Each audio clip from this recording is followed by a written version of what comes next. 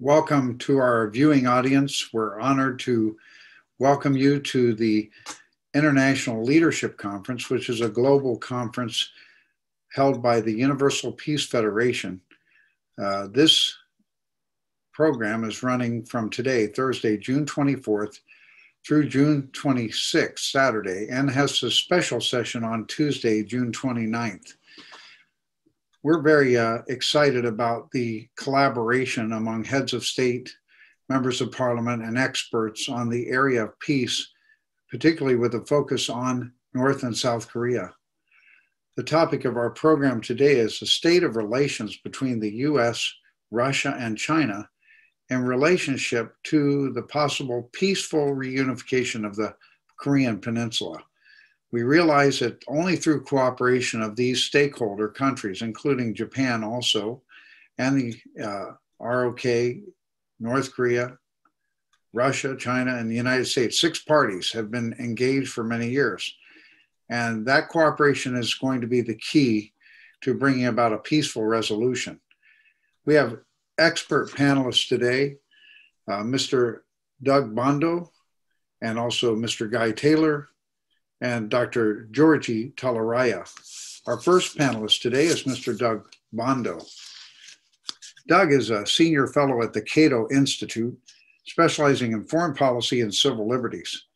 He worked as a special assistant to President Ronald Reagan and editor of the political magazine Inquiry. He writes regularly for the Washington Times, the Wall Street Journal, Harper's, National Review, New Republic, and all top-level journals of peace and also intelligence. He's also been featured by all the major media, and his column, La Prensa, Economic Freedom and the Press, was syndicated by Copley News. And Mencken Award, he won the Mencken Award for Best Editorial for op-ed column. Doug speaks frequently at academic conferences and also as a commentator on CNN, Fox News, MSNBC, ABC, CBS. Dr. Bandow obtained his bachelor's degree in economics from Florida State University, completed his Juris Doctor in Stanford Law School in Palo Alto. He worked in the Reagan administration for several years. In January 2006, Dr. Bandow joined the nonprofit Citizens Outreach as Vice President of Policy. He's a respected expert on the Northeast Asian arena, and we're really excited to hear him now. Welcome, Mr. or Dr. Doug Bandow. Welcome, Doug. Dr. Jenkins, I thank you very much for having me on this panel. It's a great pleasure to join my fellow panelists and you. We obviously have some very important issues here. When we look at China and Russia, we're looking really at the 2 most important countries that the U.S. has to deal with. And when you put them together, they provide a potential strong combination against the United States. So it's important we try to get these policies right. You look at the Cold War. We were afraid in 1949 when China's revolution happened that we would have to face the Soviet Union and China together. And we were lucky in the 1960s when they had a falling out. In 1972, Richard Nixon had his famous trip to China, met Mao Zedong, opened up a relationship, and helped pull China and the Soviet Union apart. And that was very important. Geopolitically, it helped separate 2 of these very important powers that the U.S. was dealing with at the same time. And that really did transform the relationship. And the danger is today it looks like we may be reversing that. That is unintentionally we are pushing these countries back together where we once were able to separate them. I think we see a friendly relationship between the 2. Now, it's not a military alliance, that China especially would be very careful about that. They have very different interests in some cases. The issue of Siberia, for example, Russia has a lot of concern, not a very populated area. China likes all those resources, concern about, potential transformation of the Far East. There are differences in Central Asia. It used to be part of the Soviet Union. China now has a lot of economic interests there and really is pushing Russia aside in certain ways. On intellectual property is an issue where the Russians have faced some of the same problems that we have in dealing, with China. You look at even more fundamentally, who is the senior partner? When, there was the Chinese Revolution, it was the Soviet Union, it was Moscow. Today, it very much looks like Beijing is a senior partner. So there's a lot there that kind of keeps these countries apart. But at the moment, their concern about the U.S., their bad relationships with the U.S. have helped push them together. And the danger is that we are allowing our policy towards them to kind of overcome the natural reluctance they have dealing with each other. And I think it's important to realize nothing is set here. Now, there are some folks out there who say that in many ways we can't do much about it. On one side, there are people who argue that in the end, Russia will realize that it can't trust China, that it doesn't matter what they're doing today, that in the end, Russia will move our way, that Moscow will decide it's better to be with the US and Europe than with China. And that's certainly possible, but there's nothing guaranteed. At the moment, at least, Vladimir Putin is quite happy, to meet with Xi Jinping and to have them work together, to accept that they have some differences, but nevertheless view them as important allies working together against us. The second side argues that there's nothing really we can do, that they're always going to be together. And I think, again, that makes the same mistake, that nothing's guaranteed. That both of these are very practical powers. I mean, neither of them is a communist country in the old Marxist-Leninist sense. Russia is very nationalistic. China is formally communist. I'd argue it's much more Leninist than Marxist-Leninist if you look at its economy and the way it behaves. So ideology doesn't drive them together. What pulls them together is antagonism towards the US, but that obviously can change. We have choice, we have agency here. And I think we want to then look at our policies very carefully in terms of, can we do things to try not to push these countries together? They're very unlikely to form a formal military alliance. Nevertheless, if you look around the world, if they work together, there's a lot they can do together. They support each other, whether it be in the UN, geopolitically, economically, in terms of energy. There are a lot of areas that they can be a fairly potent, counterpoint to the United States. If you look overall, China is the greater concern for us. It's the much bigger power. It has the larger economy. But Russia, we don't want to underestimate. Russia, I would argue, is a great power. It's not a superpower. It's no longer a globe-spanning power the way the Soviet Union was, but it's rebuilt its military. It has a significant nuclear threat. Its economy has, despite sanctions, has started to rebound some. This is a country that, one has to take into account as well as China. If you look at Russia, we have these days a very bad relationship, though the president had what appeared to be at least a fairly civil summit with Vladimir Putin. It's not the Cold War, but I think that it's important to realize that there are some very important differences between us, but not to oversell them, that there are opportunities here, I think, to try to work through at least enough of those that we can get the relationship on a somewhat better level. It's a great power, and I think it wants to be treated like a great power. In many ways, I think that's the biggest issue here. It wants to be respected. It wants to have a say in international relations, very concerned about its own security.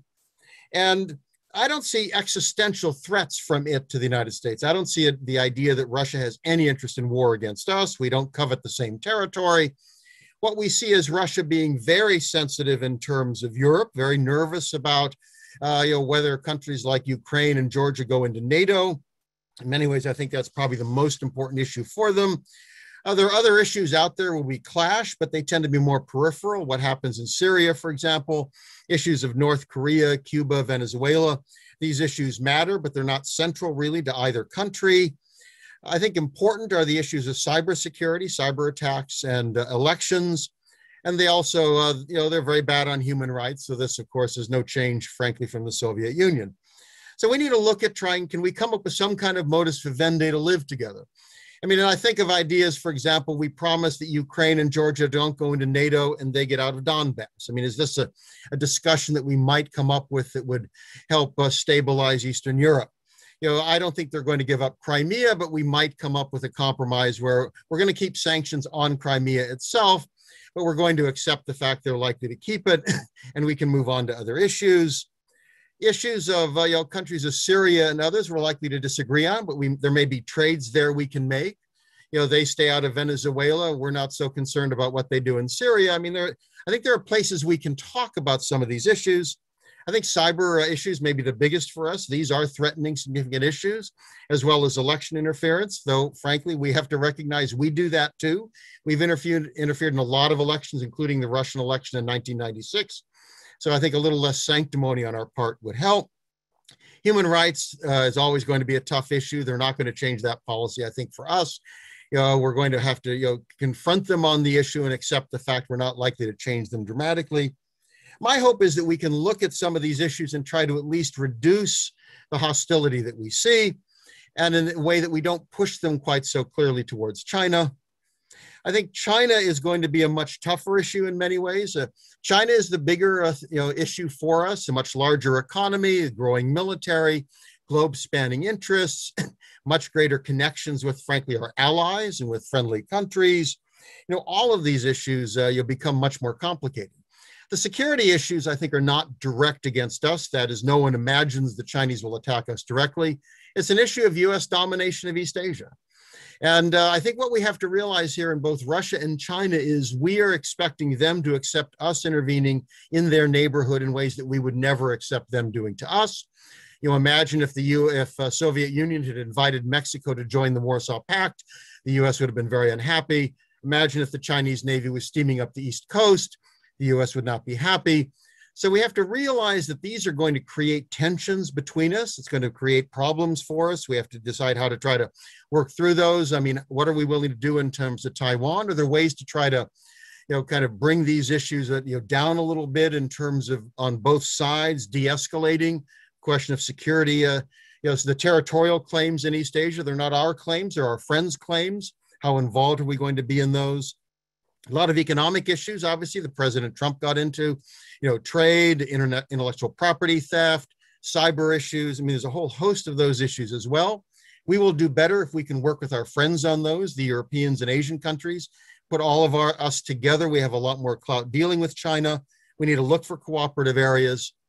I think ultimately we want to play a long game with both these countries. I think young people change things. I think if you look at what's going on in China, they have a lot of their own weaknesses. Actually a population about to shrink, an old population, a country that might grow old before it grows rich.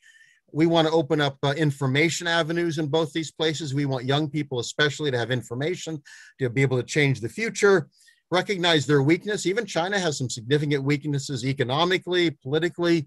These are not 800-pound gorillas. Let's play a long game here. Let's find ways to try to help transform them internally. And let's emphasize peace. At this century, what's critical is both these countries are very serious powers. So are we. This century will be a far better place if we avoid conflict with both of them. So we need to work on that, emphasize that, recognize we have differences, find ways to settle those differences together and settle them peacefully, even if we are still somewhat at odds. It's going to be a great challenge. It's one I believe that we are up to. And I think this foundation and discussions like this will be helpful in that endeavor. Thank you.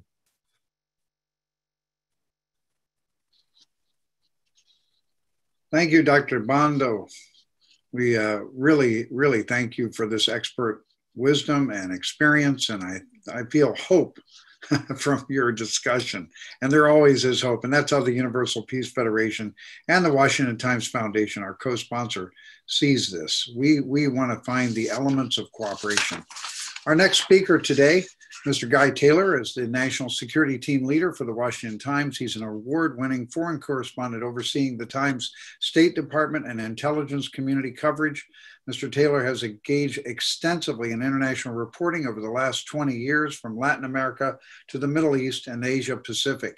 His exhaustive and deep dive coverage of U.S. policy towards North Korea and also crisis areas has won accolades from across the political spectrum. His reporting on security, political, and economic developments in Mexico won a Virginia Press Association award. His reporting on Russia's attempts to influence the 2016 U.S. election was recognized by the Gerald Ford Journalism. He received the Journalism Prize from the Gerald Ford Institute, distinguished reporting on the presidency. Yesterday, Guy published in the Washington Times a very important article on North Korea's rejection of the Biden administration's efforts to engage in dialogue. And we're very happy to present to you Mr. Guy Taylor of the Washington Times. Welcome, Guy. Thank you so much. Thank you, Dr. Jenkins. I presume you'll tell me if you can't hear me clearly. It's an honor to be on this esteemed panel.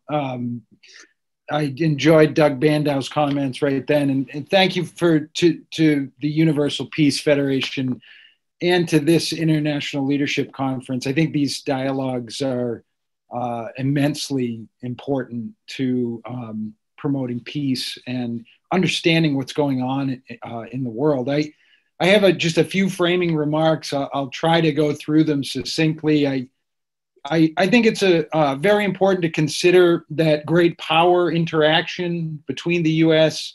and China and what was the Soviet Union until 1991 and now with Russia has been occurring and evolving for many decades. In the modern realm, a good place to start is the early years of post-revolution China, which would really be the early 1950s as the U.S.-Soviet Cold War was first emerging as the sort of organizing bedrock of global security or power arrangements. As we look at today's landscape in 2021, whether we're talking about the global economy or global trade, ideological alliances, or military conflicts between authoritarian autocracies or democracies or military friction or new aspects of the information age. Who controls the tip of the spear of artificial intelligence, for instance? Who ultimately wields control over the elusive informational instrument of power, as it's been called? As the 21st century progresses, I think it's wise to slow down and consider the history of the past 70 years or so as it relates to this three-way dynamic that we're trying to understand right now between Washington, Moscow, and Beijing. Alignments between the US and Russia, the US and China and Russia have really shifted repeatedly during those 7 decades. Whether it was the early China-Soviet alignment that Doug has just mentioned, actually when Mao Zedong reached out to Moscow for clandestine Russian help in starting China's nuclear weapons program in the early 1950s. Or then the period of cooling by the late 1950s when the Chinese pushed the Soviets away following some warm symmetry between Dwight Eisenhower and Nikita Khrushchev. I think in 1959, Khrushchev came to the White House, or came to Washington. And this kind of reversal again, just 12 years later during Nixon's 1971 trip to China, a moment when Washington sought closer alignment with China to gain leverage over the Soviets.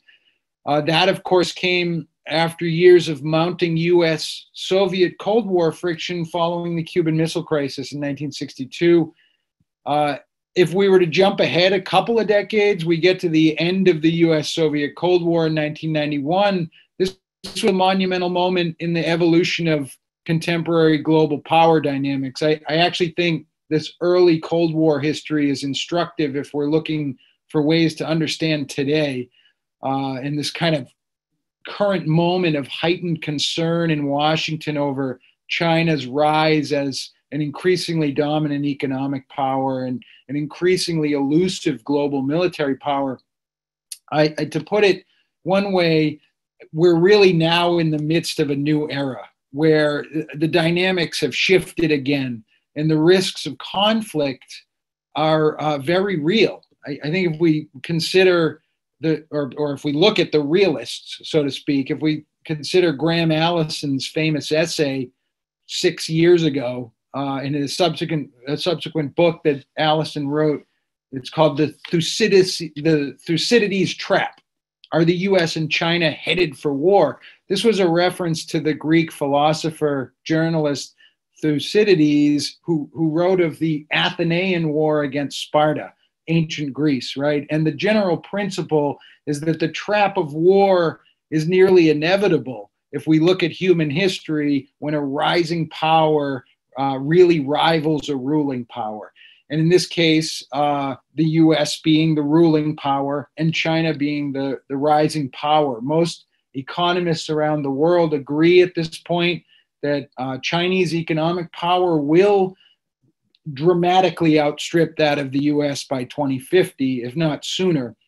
Of course, I think there's a tendency to exaggerate those kind of predictions, so it's debatable. I certainly think it's debatable, but it's something to consider as we try to get a clear snapshot of what the future may hold.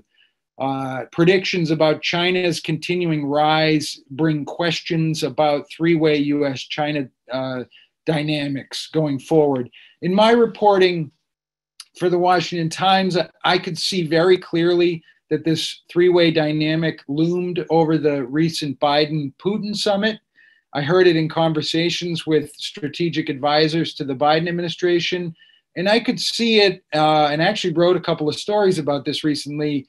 I could see it in Chinese and Russian state media or propaganda reports during the days immediately leading up to the summit, where we saw this kind of concerted Russian-Chinese effort to project unity between Moscow, or an image of unity between Moscow and Beijing against the United States.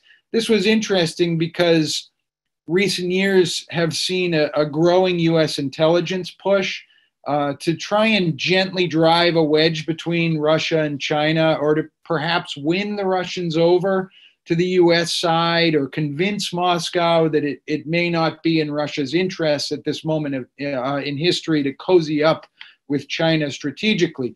From the Biden administration's perspective, and I'm going to wrap it up pretty soon here, but from the Biden administration's perspective, there are many in the administration who believe this is a lost cause, that the Russians under Vladimir Putin are going to act in their own interests, not in Washington's, and if anything, they're bent on trying to undermine Washington's interests.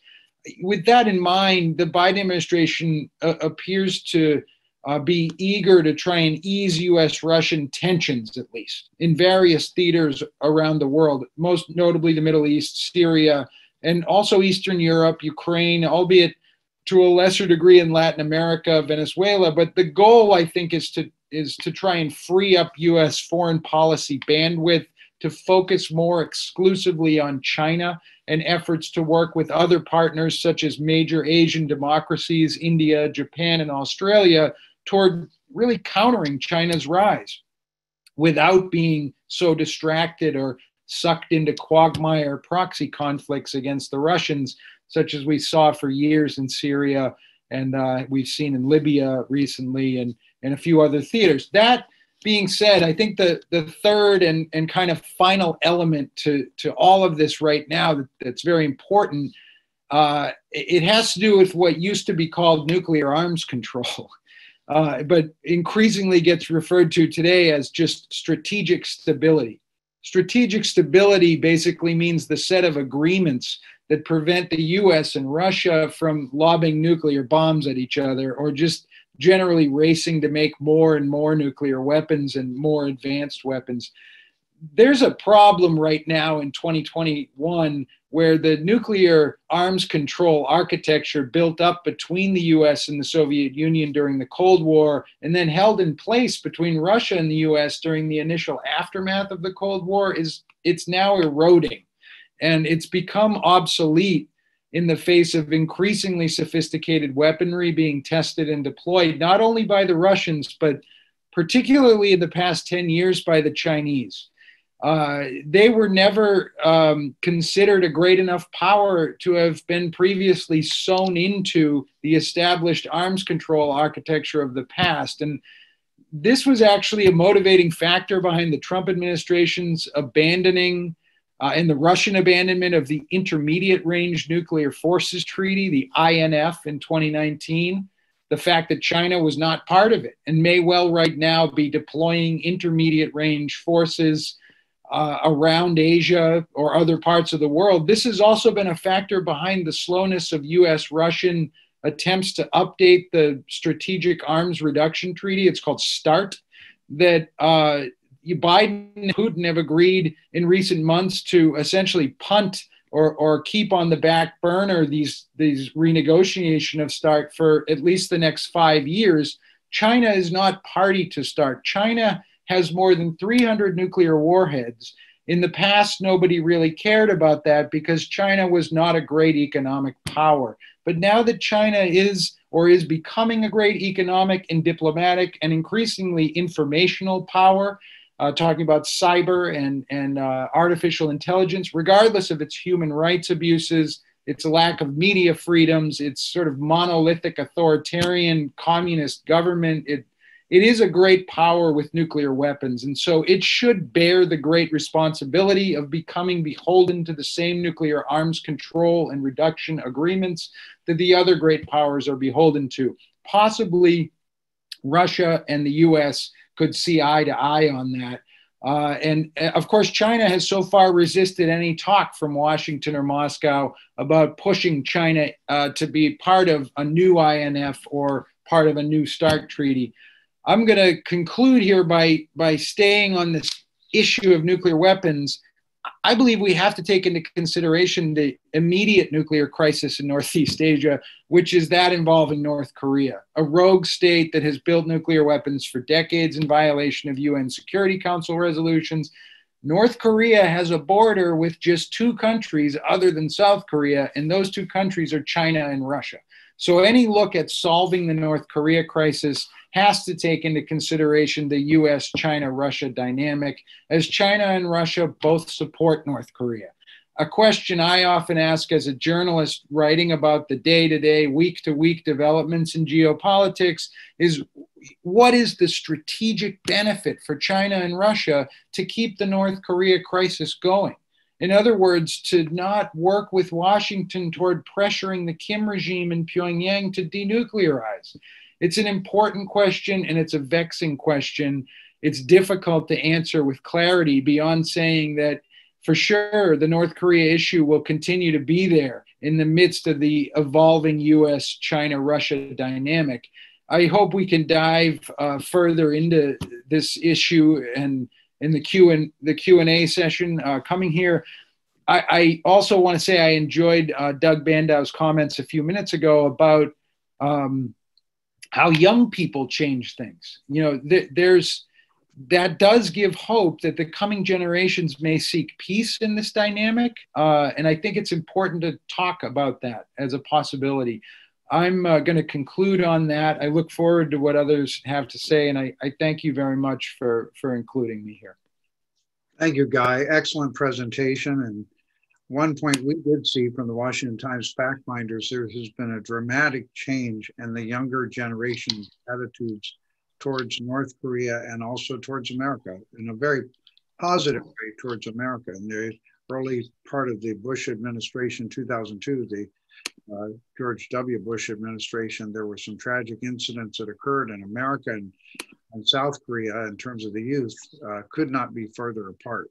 But somehow efforts made to really be more inclusive and careful to communicate well have opened that door. Also, the youth in South Korea do not see North Korea as a model of hope for the future when they see that the lights are out at night and you can't see much there in terms of the development of that nation. We'd like to see the development of that nation.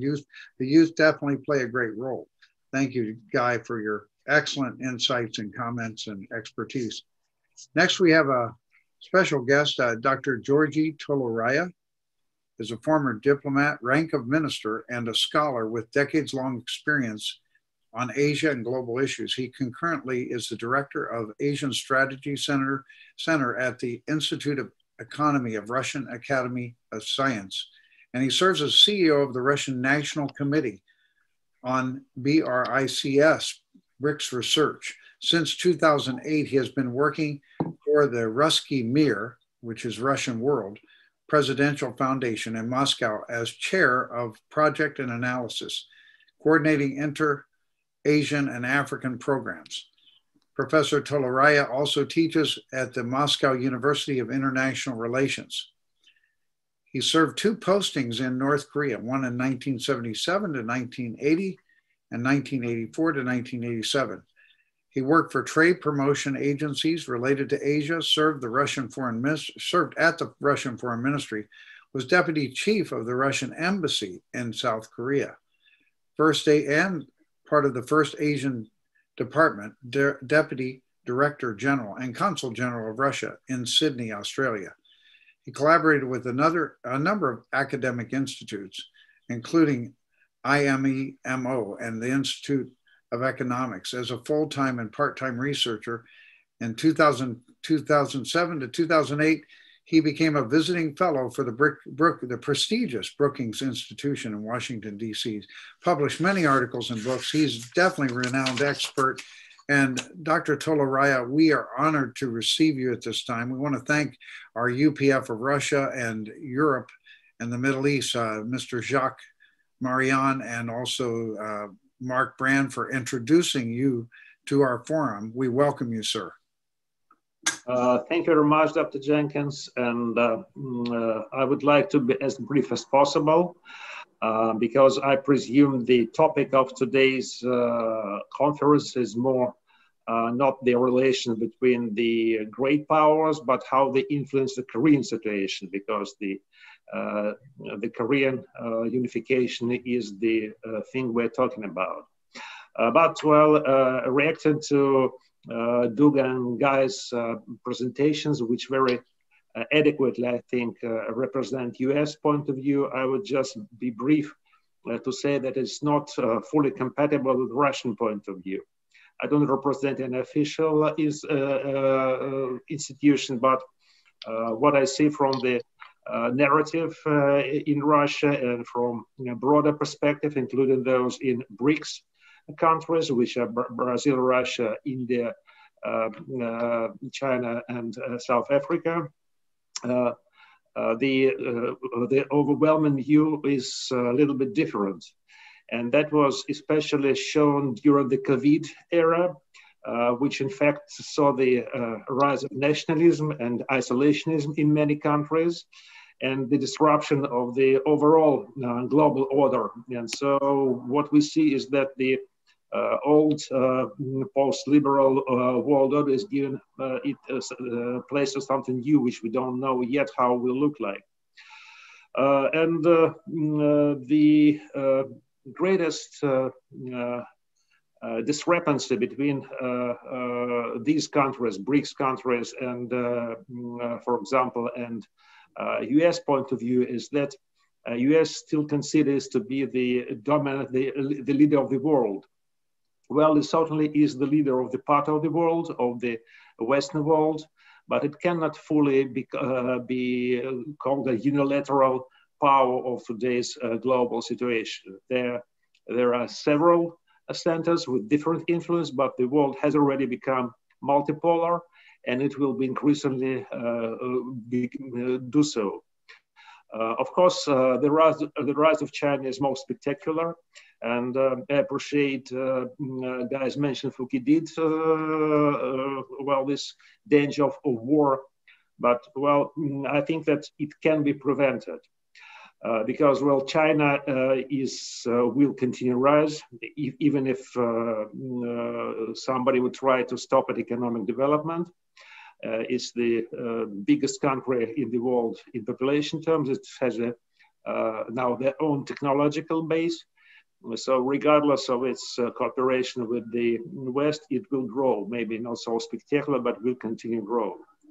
And well, I personally like more about China, that it surely wants to increase its clout, its role in international affairs, but it do not try to force its rules, political system, or way of life on others. Thus, it might not become the leader of the world, the unipolar center of the world like US used to be. and this is reassuring. And now with this growing confrontation, and some people in Russia call it pre-war situation, which is very unfortunate, there is a strong stimulus for Russia and China to get closer together. Because, well, actually, unlike Russia, unlike US and China, who have this, well, existential contradiction of who is the boss in this world, US and Russia do not have that kind of contradictions. We can cooperate, although any ideas that Russia can be driven away from China now, they're very ill-based. And I would tell frankly that Putin's government is very consistent in that. And just to disappoint somebody, even if we imagine that Putin would leave the political scene and there would be free election in Russia, I think that anybody who will come to his place will be even more nationalistic and more, authoritarian than we have now. That's democracy. That's the will of the people.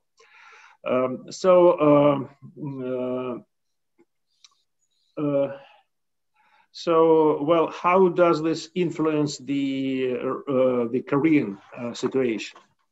I would say that the Korean situation, that both Russia and China are very close in appraising the Korean situation and the prospects of the developments in Korean Peninsula, because both countries have a long history of cooperation with North Korea. Well, Russia, USSR, in fact, created this country, and they're interested in keeping the status quo at its borders.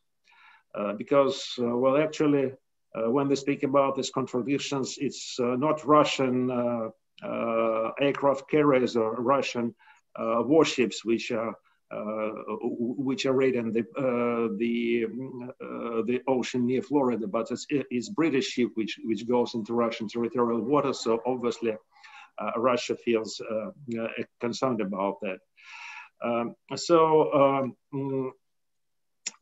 Therefore, the Korea, which is across the river from both Russia and China, not across the ocean like US, it's a sort of a place where both Russia and China would keep quiet and transform rather than have a crisis, even if the situation after unification would become more beneficial. And in fact, due to the recent events, North Korea has strengthened its position to the extent that the possibility of war conflicts here has diminished. Well, whether do we like it or not, but North Korea, it's both its human rights violations and its self-sustainable economy due to COVID became less a strange thing to the rest of the world, because that's what actually many countries are doing. Moreover, North Korea have become self-sufficient in its defense, because well, the missile and nuclear shield it has created, it's a strong deterrent against well, any attack from outside. And I don't believe that North Korea is still thinking about well, attacking somebody like, well, conquering South Korea, unless of course provoked, but this is something that we can keep a lead on. Well, in fact, North Koreans now consider that they have sort of strategic parity with the United States. And maybe this period in the post-war, or at least post-Cold War history in Korean Peninsula is one of the most stable, because this confrontational stability suggests that if nobody makes some great provocations, the situation could go like this for years and maybe decades. So it's the best of the worst scenarios, I think. Actually now, US de facto sees North Korea as a nuclear power, as a nuclear state. Although, of course, nobody, neither US nor China nor Russia will ever recognize this legally because it will undermine the NPT regime. But still, in the political calculations, there's, I think, very little hope for denuclearization. What we can talk about now is arms control and arms reduction, but denuclearization is something that should be declared. But I don't think that denuclearization of Korean Peninsula could come before the denuclearization of the other countries and a radical, drastic reduction in the nuclear arms affecting world politics, which I do not think will necessarily increase stability. That means that we have to recognize this reality, and what I think that U.S. new administration, Biden administration, might be considering. But North Koreans, of course, they're showing that they're not that they do not need any diplomacy. They do not need any foreign help or cooperation, which complicates things and raises the stakes. However, I should say that Russia and China see very close eye to eye on that. They want to engage North Korea. They want to diminish the level of threat in Korean Peninsula. And while sanctions are concerned, I've got the feeling that China is doing a lot of assistance to North Korea. Actually, I know from UN materials that there are hundreds of ships going in and out from North Korea, exporting prohibited commodities and importing them, including coal and petroleum. So Chinese support does give North Korea the possibility to move on. And the relations with South Korea are not so good, but this is North Korean choice because now they have the government that will release the best ever in relation to North Korea. What North Koreans want is they want some kind of a meaningful and equal dialogue with the United States, not just simply the tit for tat, action for action approach, but a general one which was tried under Trump, but it didn't succeed. So North Koreans now they say they don't settle for some small things. They want some bigger and more general approach in recognizing them as a separate state, as a equal state, and this can lead to some of the reduction in tensions and a risk reduction. Well, I don't know how it will work out, but one thing is clear for me that that none of the countries of the great powers we're talking about really see the prospect for Korean unification in near future. Fortunately or not, but we still, most of us presume that there will be Korean states, and in fact, two Korean sub-nations or sub-ethnoses for a long time to come. And this is the reality we should think. And the best possible scenario in my mind is, some kind of evolution of North Korea to become a normal or conventional country, conventionalization that I call it, cooperating with South Korea and cooperating with its neighbors. But to get there, we should, there is a need to diminish the sense of danger and the feeling of threat North Koreans feel. And the only way is here to join hands between at least three great powers, and also maybe with the participation of other six party talks members. Thank you. I think I've done used my time already. Thank you. Thank you, Dr. Toloraya. And I'd like to ask our team to put all three panelists on together with me so that we can have some discussion here. And I'd like the panelists all unmute their microphones. We have quite a number of questions coming in. And I might say our team just informed me that over 100 Russians have registered and are participating in the program, either by YouTube or by direct Zoom link. Very honored to welcome our Russian participants and also audience. In fact, I might turn to a question from Russia right away. Dmitry has sent us some very good questions. Tatiana, the musician in St. Petersburg, Russia, says at World War II, my father was a pilot and they were shipping airplanes from Alaska to Russia over the Bering Strait. Our contacts with the people in America was always very friendly. We should go beyond discussing personal Putin-Biden politics. Can we do that? Can the presenters propose people-to-people friendship projects to improve U.S.-Russia balance? Can Russia join in friendship? Dr. Bandow, could you respond to that? What are the potential of Russia and U.S. Becoming friendly again and working together?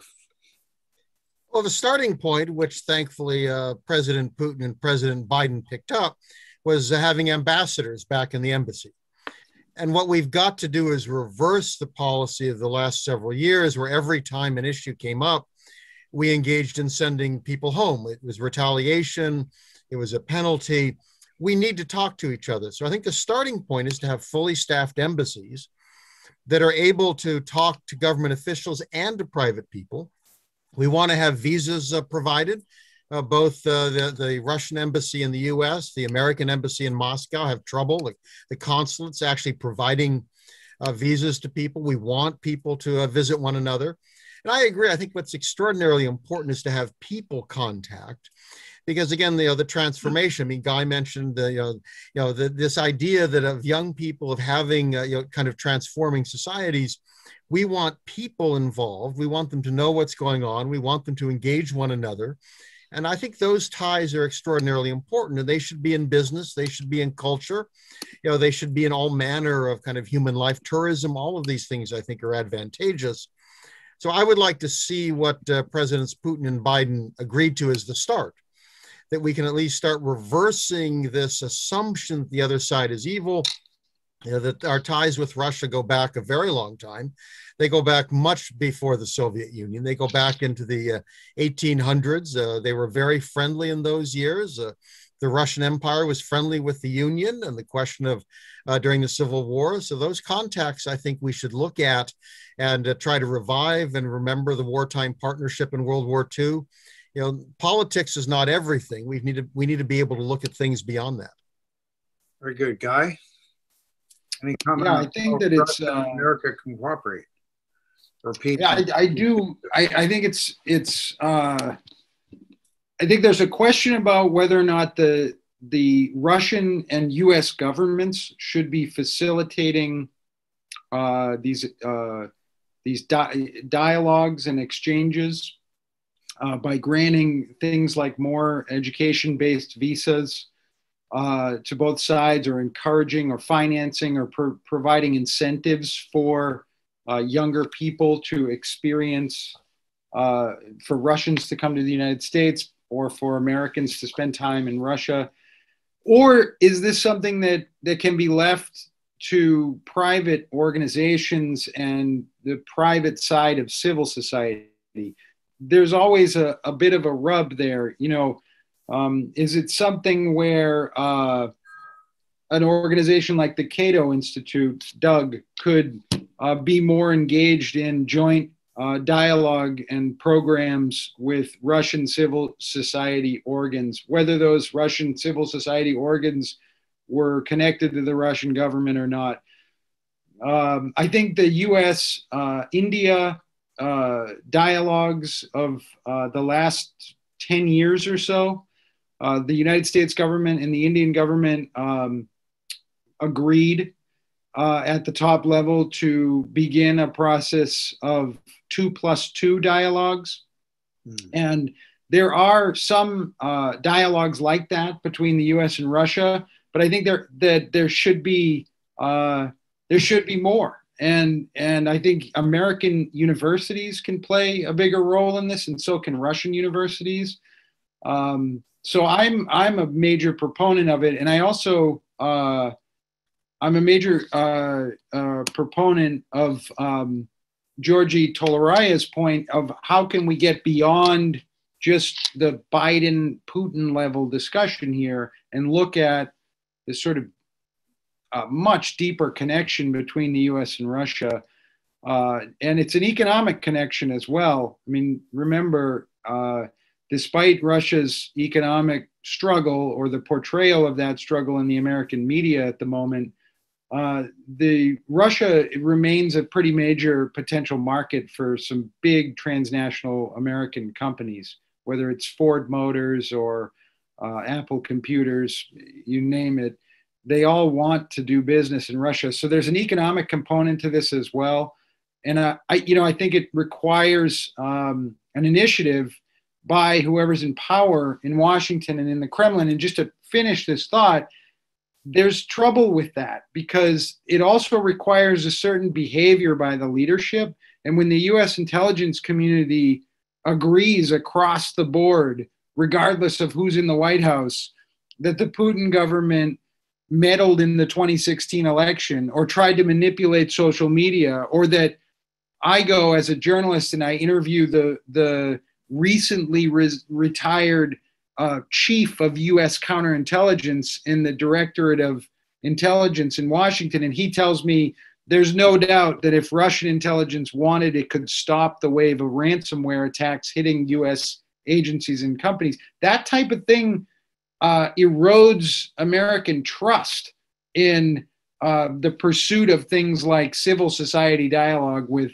Russian organizations. So there's an issue of transparency and the need for responsibility and leadership on both sides. Dr. Toloraya, questions come in. Does Russia support North Korea having ICBM and deliverable warheads that could strike the United States?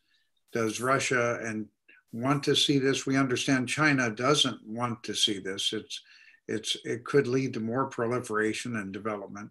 What's Russia's view on possible, development of the deliverable warheads? Well, we're absolutely against it. Both by the reasons that that would raise tension, and because it would undermine the deterrent, the Russian-owned deterrent, nuclear and missile deterrent. So we're absolutely against it, and we never hesitated to tell North Koreans in very clear terms about that. So this is just absolutely clear position. But may I also comment on the previous U.S. speakers about people-to-people exchanges. When I grew up in Soviet Union, United States was seen as a sort of, not as exactly as a beacon, but as a sort of example to follow. And we enjoyed, the U.S. culture, U.S. music. I remember how happy I was when I got myself my first pair of American jeans, And it's sort of changed in 1990s because Russian public was very much eager to embrace, to be a part of this free world. But instead, many people felt that they were downgraded, that Russia was downgraded to a secondary power, which is very offensive to Russians. And also democracy, it's become a sort of cursory word in Russia, because democracy that we had in 1990s, it's really meant the rule of gangsters and, some filthy politicians.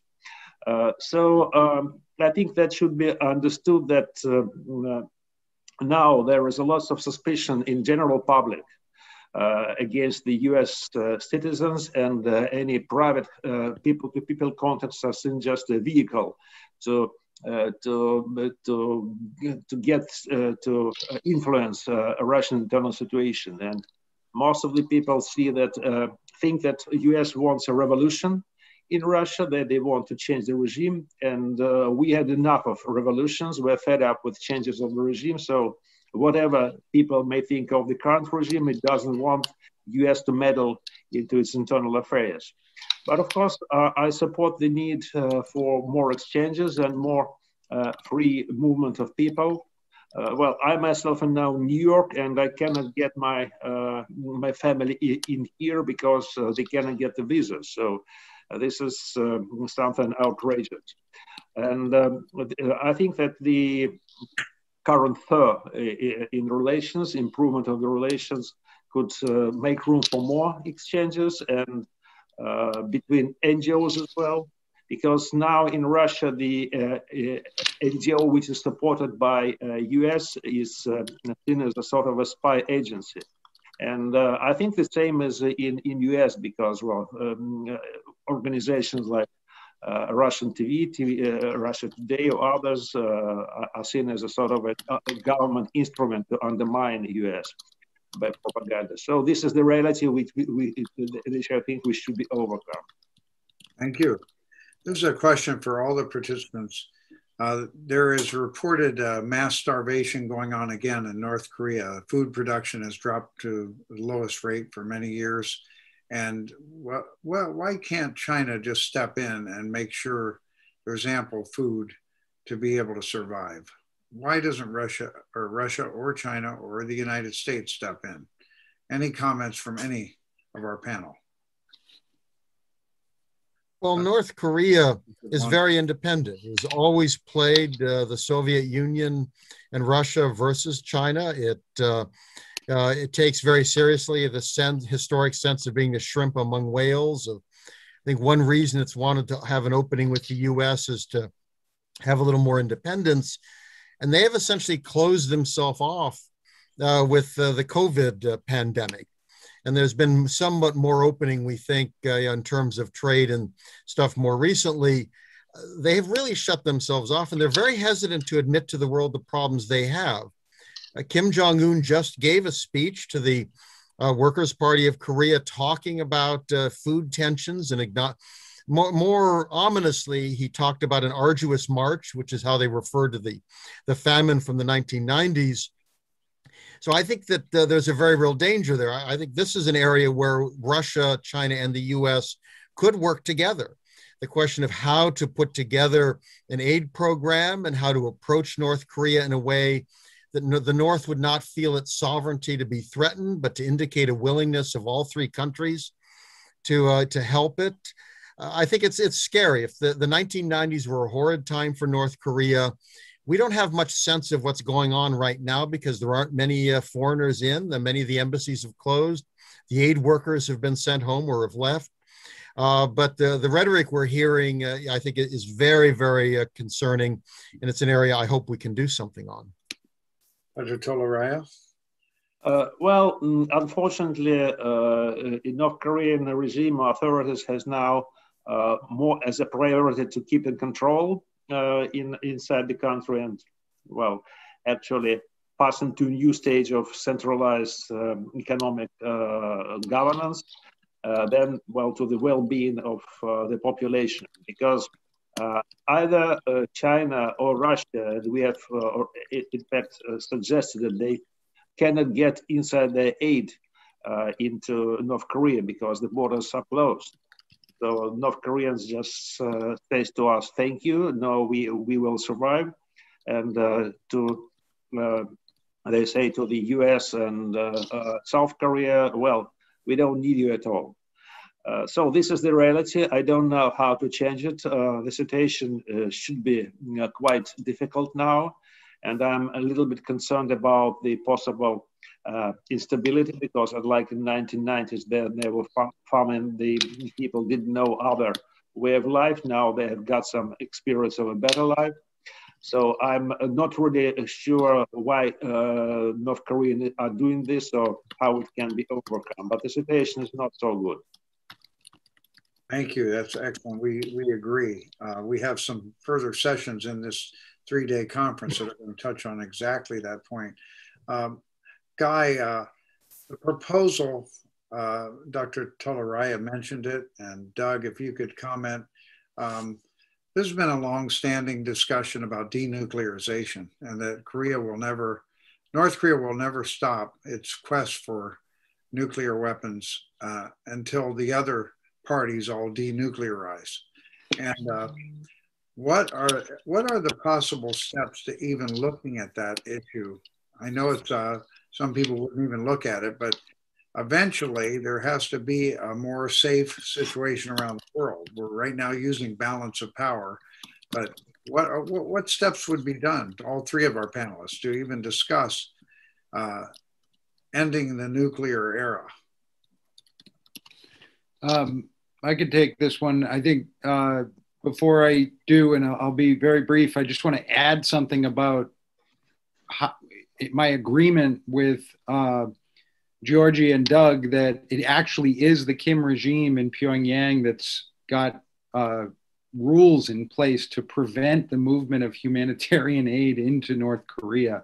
And I just want to point out why, because I sometimes think we blow past why does the Kim regime stop humanitarian aid from going into its own people? It's because there's a very deep fear in the regime that the Americans and the South Koreans and possibly even the Chinese and the Russians are going to use the humanitarian aid channel to sneak communications devices and Western or some sort of revolutionary propaganda into North Korea.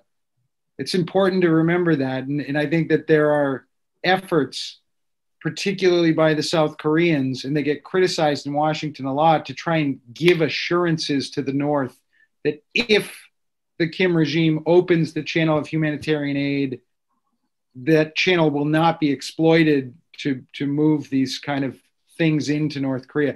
That aside, with regard to what steps could be taken immediately or initially, I think if we look at the Singapore summit and the Hanoi summit and the takeaways, the way these summits are portrayed in mainstream American media is that they failed to produce a denuclearization agreement.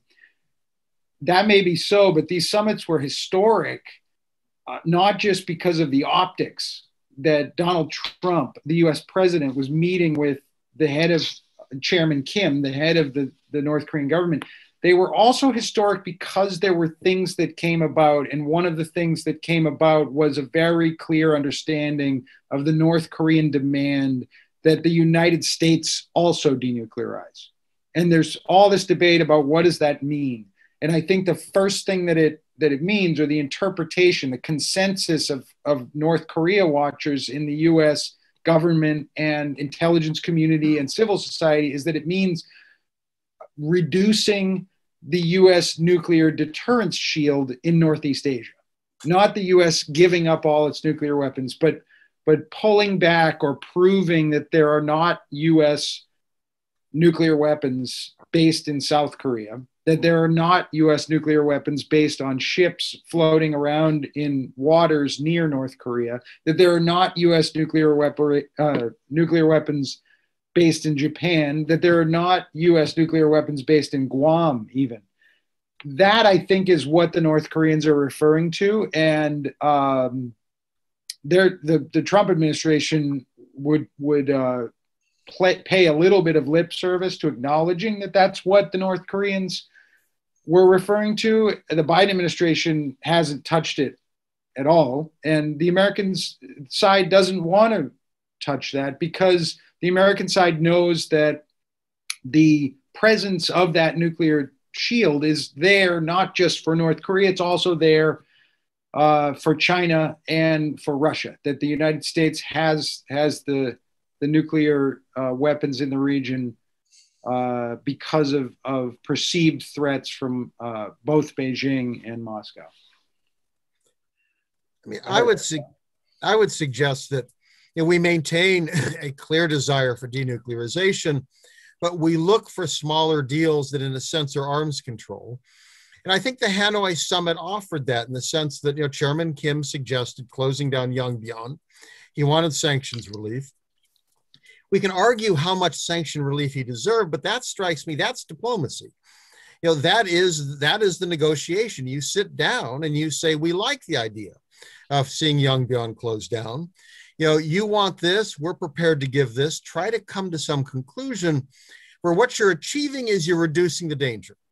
And to my mind, then let's be on the road that moves us towards denuclearization. And honestly, if we get to a point where we've capped a North Korean program, we've limited their production, we've put restraints on potential proliferation, I'm going to be much less concerned. What scares me now is the Rand Corporation and the Son Institute have a report out that say by 2027, North Korea could have 200 nuclear weapons. That is a scary number. So to my mind, our priority should be making sure that doesn't happen. Let's make sure it doesn't go to 200. I'd love to get it to 0, but the starting point is making sure it doesn't go up. And I think that, the Singapore summit, the statement had also a sense of, indicating the importance of better bilateral relations, the importance of the regional environment, that, I'm skeptical of, how committed is Chairman Kim to actually give all of the nuclear weapons away. But certainly he's not going to do so if he doesn't think he can trust the US and trust the environment committed. So again, that gives us an impetus to say, how do we have a better relationship in which it is more believable to him that he is more secure giving up nuclear weapons and keeping them? And to me, that's the ultimate goal. We have to convince them they are better off and more secure not having nuclear weapons than having them. That's not going to be easy, but we need to work hard at that because the alternative is a very different environment that is not good for any of us. Ambassador Christopher Hill, former ambassador to Korea with the U.S. Head of the six-party delegation from the United States, also Ambassador Joe DeTrani, they're going to be on tomorrow. They're both advocating to the Biden administration engagement and dialogue. What do our panelists here think, and starting with Dr. Georgy, what do you think about the six-party talks resuming? Yes, thank you. First, I would like to comment on the first issue. Well, I think we have to learn to live with North Korea as a nuclear power. And I don't think that, under Kim Jong-un, there could be much of a compromise because he tried compromise once in Hanoi. And what he suggested was a really big step forward. I didn't expect them to suggest to close the complex, which is a very big one, and it's the heart of North Korean nuclear program. In fact, if they would have done it, their progress in acquiring new weaponry and new nuclear materials would be just marginal. And I believe, as far as I know, that not everybody in the North Korean leadership, especially the military, supported this move. But Kim took his own responsibility, and he put his authority on stake, and he was rebuffed. And this is a deep personal insult that he's not going to do it again. I think, as far as he remembers this experience, I believe that what he wanted was to become something like Vietnam for the United States, which also fought a war with Vietnam, but then they became as not exactly friendly, but with normal relations on a sort of anti-Chinese platform. That's what I think was Kim's establishment's idea and strategy. That didn't work out, and I don't think it ever will. And Kim understands that now. As for number of the nuclear weaponry and delivery means, which of course Russia wouldn't like to see happen, because it also undermines their own security and it gives the pretext for US to keep more arms in the region. I think that the only way is to try to limit and to first thing, and second thing is to have a normal relationship. After all, even one terrorist with a vial of some anthrax is much more dangerous for the US than even a country which is not hostile. For example, nobody cares about say Pakistan or India being a threat to the United States because they're countries with good relations. So I don't think North Korea would be eager to remain hostile country. So there are the two ways. First way to increase dialogue with North Korea to make it a sort of normal and non-threatable one, and second to reduce and limit the arms. Thank you. And as for six-party talks, I'm sorry. I think we'll speak about it tomorrow. But now, the most important thing I think is the start of the U.S.-North Korean dealings.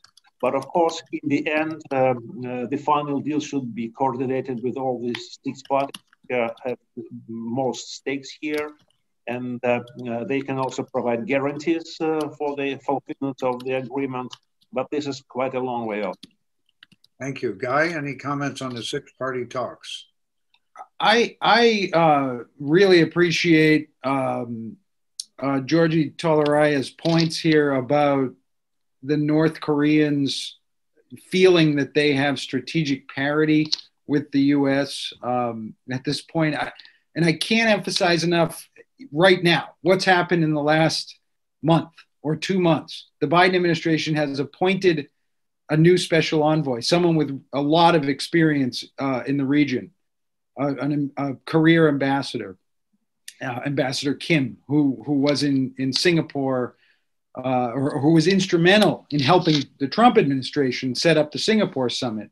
This is who the Biden administration picked to be the new envoy. And this envoy was in South Korea in recent days, giving overtures to the North Koreans saying, we want to talk, we want to talk. We really want to talk with you. Would you please talk with us?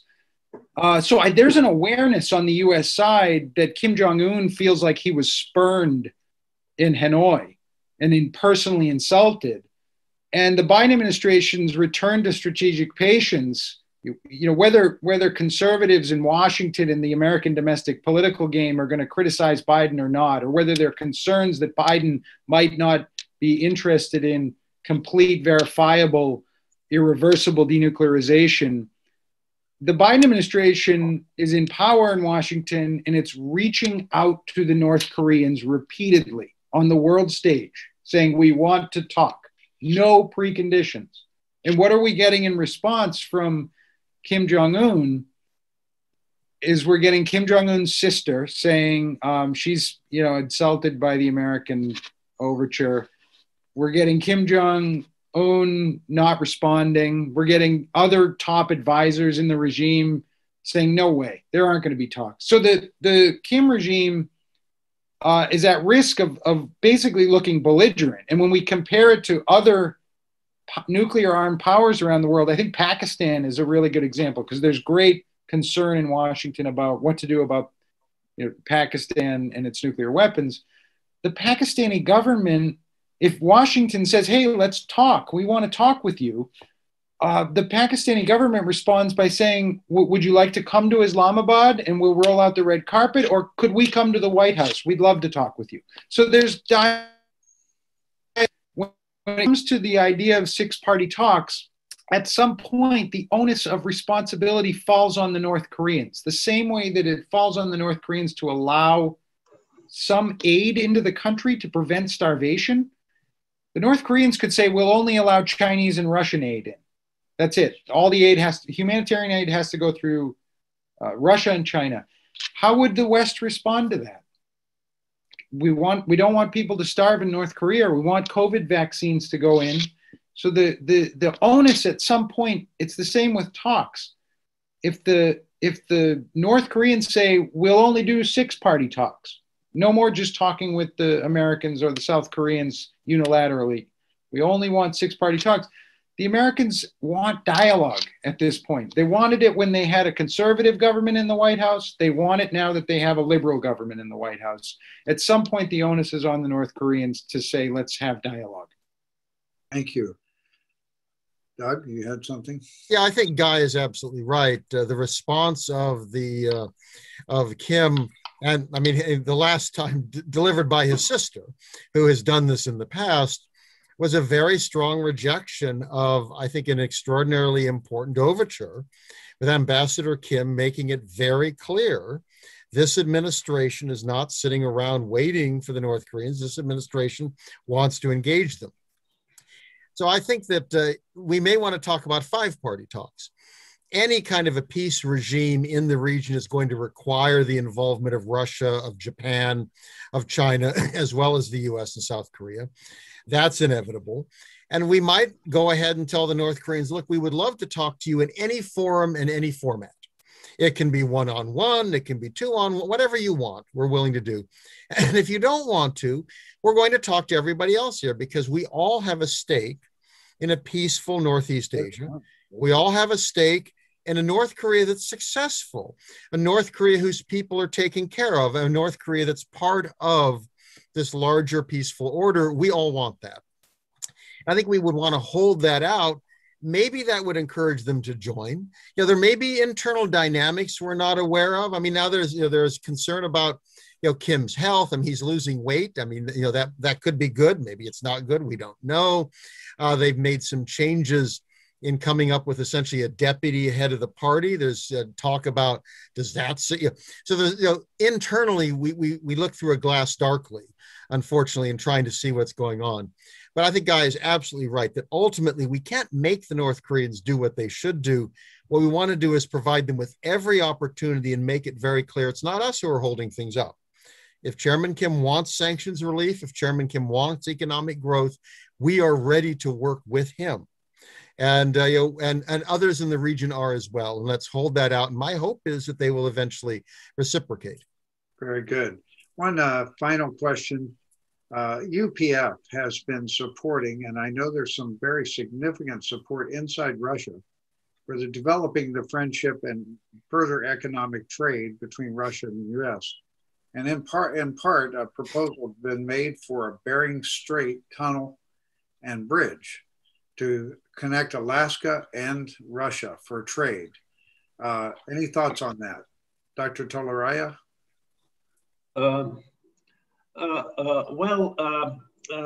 That might be a very symbolic initiative, although, there's not much of a trade potential in these areas. And I find it more just to reestablish the normal channels for communication in economic cooperation. And the first step, the most important obstacle to this are U.S. sanctions, because no U.S. bank can cooperate with Russian banks, and I encountered that even the third countries bank which are related to U.S. financial system refuse to deal with Russian banks, and so how can we find a solution unless there is some kind of a change in this situation? Very good. Okay, Guy or Doug, on that issue or any other final comments? I think that I agree. These are symbolic initiatives. The idea of that type of a project, from a realist perspective, I think it's almost fantastic to unless there's a private American interest behind it. The idea of having that type of an infrastructure project happen, I think it's just unrealistic. But that doesn't mean that it's not positive to talk about it, because if you have a positive symbolic initiative like that, it becomes an opening for positive dialogue about something, even if it's a fantastic idea. And I think that the US and Russia need openings to have positive dialogue now more than ever. I think I look at the US-Russia relationship as being, it still hasn't even gotten into a healing place yet. The wounds of the last 6 or 7 years of revanchist Russian policy, the Americans aren't awake to the point that Georgy was making here, that after the Cold War, there was a lot of animosity in Russian society, in Russian civil society, that the Americans were downgrading Russia's status in the eyes of the Americans. That animosity is still there. Vladimir Putin's revanchist posture is derived from that. It draws its momentum from that. And this kind of clash that we've had of the last decade, the last 5 years particularly, is all tied to that. And I don't think we're in a healing space yet. So these initiatives are, I talk of something like a tunnel from Alaska to Russia. We need things like that to rally around, to create dialogue that's positive. The last one I'll say is as dark and gloomy as it is, the idea of a joint effort to combat climate change. This is divisive in the US, but it's a common interest of the Russians, the Chinese, and the Americans to try and address the issue of climate change. The problem is, do you put climate change out in front of something like strategic stability and nuclear arms agreements architecture? Or do you use it as an excuse, for instance, to not talk about strategic stability? Those are some of the issues on the table going forward. Good. Not everybody share the views on climate change in Russia, I don't have a good sense of the logistics. It strikes me, given the climate in the Straits, and that these are probably be difficult projects. I think that Guy has the right idea, which is this is the kind of thing that could move us to talk about the essentials of the relationship. I mean, the starting point to me is we've got to start backing away from sanctions, that if you want to have a commercial relationship, even rolling back a couple of them would be the start of a positive relationship that can get us to talk about what kind of investments, what kind of projects can we work on together that could be very helpful. And I think the symbolism of can we connect ourselves, because there is something unique about a bridge where there's that feeling that we really are suddenly one continent as opposed to separated continents, that I think that visual is very powerful. And that I think could be very helpful. And I hope this administration, that at least the tone that was set between Biden and Putin allows us to start thinking about, okay, what are things that we would be prepared to do? What would we want Russia to do? Can we start to pull back from this mutual animosity that we've had, which is in neither country's interest? And I think, again, going beyond politics, the commercial relationships could be very useful. I'd love to see us move in that direction. Final point, 1 minute each, if you would just comment on your advice for the Biden administration in relation to North Korea and relations with China and Russia. Any advice you'd like to give? Just a short thought on that.